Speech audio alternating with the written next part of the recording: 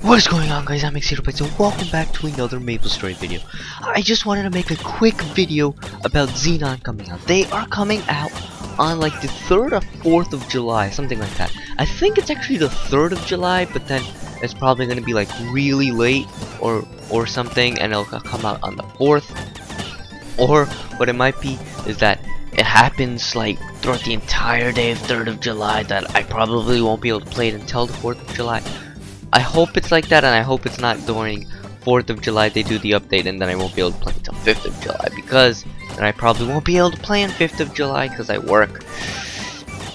But we'll see how it goes. Hopefully I can play on 4th of July because I don't work on 4th of July because, you know, it's Independence Day and whatnot. So I'm really hoping that the game works properly. And I just wanted to say that there was a scheduled maintenance one day on like the 27th of June or something like that, one of those days, and I couldn't complete my daily attendance because I just couldn't log on the game because it was offline for the entire freaking day practically. So I'm really hoping that they give you the day, because that was just really unfair.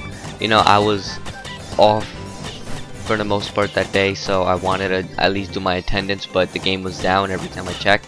So, well, it was up at one point for about 5 minutes that I was able to play it, then the game crashed and it said the game was offline again. So I don't understand it, and it's really frustrating.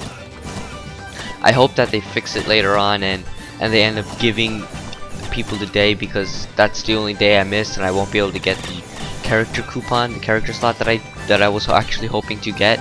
So I'm hoping that they do give us the character slot, because if they don't, then give us that day, because if they don't, then I'm not going to be able to get the special reward.